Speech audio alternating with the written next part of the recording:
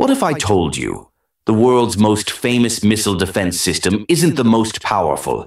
Israel's Iron Dome is legendary. It intercepts rockets with stunning accuracy, over 90% success against short-range threats like those from Gaza or Lebanon. Its Tamir interceptors are fast, agile, and cheap, designed to protect cities like Tel Aviv in real time. And yes, it works. In fact, it saved thousands of lives during intense barrages. But here's the catch. Iron Dome is tactical, local. It covers small areas. Now compare that to the United States, which doesn't just protect cities, it guards continents. America fields Patriot PAC-3, THAAD, Aegis ballistic missile defense, and the long-range ground-based mid-course defense, GMD system, each targeting different stages of a missile's flight. Together, they create a layered global shield capable of taking down ballistic threats from North Korea, Iran, or even intercontinental weapons. Iron Dome can stop rockets, but the U.S. can shoot down ICBMs in space. Even at sea, U.S. Navy destroyers with Aegis combat systems patrol the world's oceans, intercepting threats from thousands of kilometers away.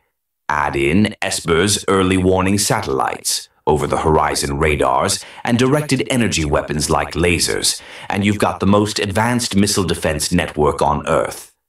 Israel defends its borders. America defends the planet. But here's the twist. Iron Dome is now part of the U.S. Army, too.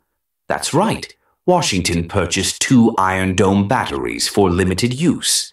The best of Israeli and American tech may one day work together.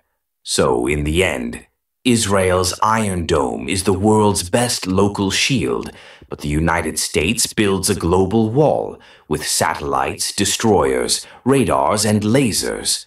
Follow for more real-world military tech breakdowns. Next, can any system stop hypersonic missiles?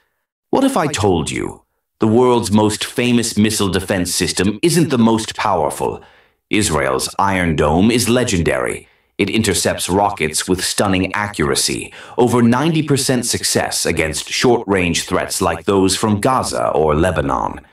Its Tamir interceptors are fast, agile, and cheap, designed to protect cities like Tel Aviv in real time. And yes, it works. In fact, it saved thousands of lives during intense barrages. But here's the catch. Iron Dome is tactical, local. It covers small areas. Now compare that to the United States,